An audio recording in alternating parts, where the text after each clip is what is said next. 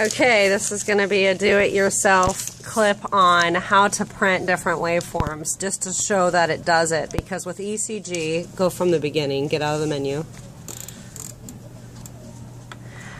So let's say the patient's hooked up to leads and we've got a waveform of ECG.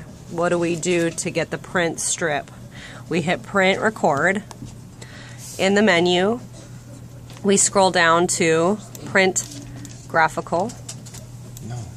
Oh, record waveform, sorry, to show which one we want. We want ECG one, that's exactly what we do want. So then we're going to go to,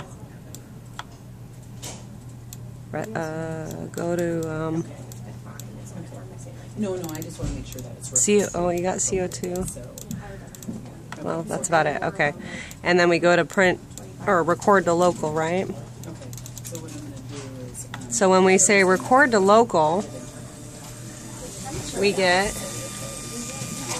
a 10-second ECG strip, which would actually have the waveforms on it. Now that's just ECG, but if you can look at the top, it will also give you NIBP, SpO2, and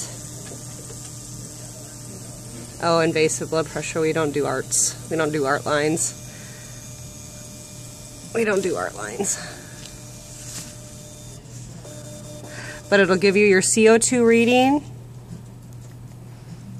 if there's any other gases in the air. Turn it up.